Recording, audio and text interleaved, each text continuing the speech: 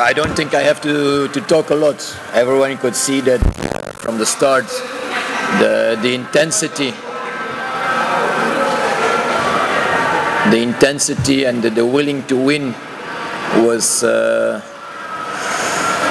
in our heart. I think from the first second of the game, we took all the game to our side, physically, mentally, technically. And I think maybe Biashara can be a little bit lucky that it's only 4-0. I'm very happy with the clean sheet. Until now we always, or twice we conceded a goal outside. But at home we conceded 0 today. That's maybe my biggest happiness. That was the clean sheet. And I'm also happy that we had 2 or 3 new guys in the team, that they performed because they were doing the same on training. I cannot blame anyone, but I have a squad of 29 and they're all doing very well on training. I can only put 11. So yeah, sometimes I have to make choices, and after today it became even more difficult. The thing I ask my team is that we show today something we have every game, especially at home when the pitch is good.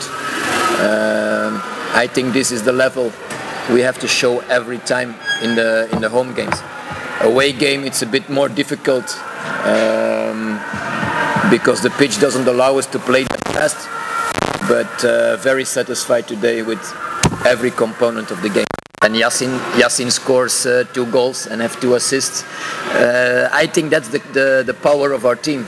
We don't have one, but everyone can score. Everyone can give an assist.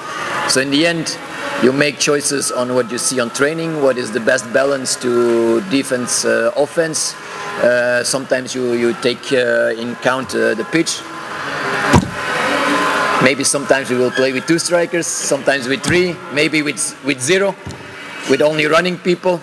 We have a lot of skills in our team and we can mix, because today I expected in fact Biashara with 5 defenders, because that way they were playing 3-4, 1-2 in the previous 2 games at home. I thought they would come only to defend, but they played an open game and we took profit of it. So we can play everything. That's his personal choice. I know his contract is ending in June or July. If you're in your last year of contract, everyone can do what he wants. There's another thing, I would like to keep him, and if he performs like this, maybe it's going to be difficult to keep him. So that's the world. Business and economy goes on demand and supply, and the price is made by business. So it's not my decision. It's not the club doesn't have everything in his hand. Chama doesn't have everything in his hand. So in the end, it's a consensus by 3 or maybe 4 parts in football. Let's see what happens. But I cannot comment because I don't know what's in the head of Chama. I cannot say what is in the head of the board members. I can only talk about me, and I would like to keep him, of course. And what his decision will be, if he performs like this until the end of his contract, I'm also a happy coach.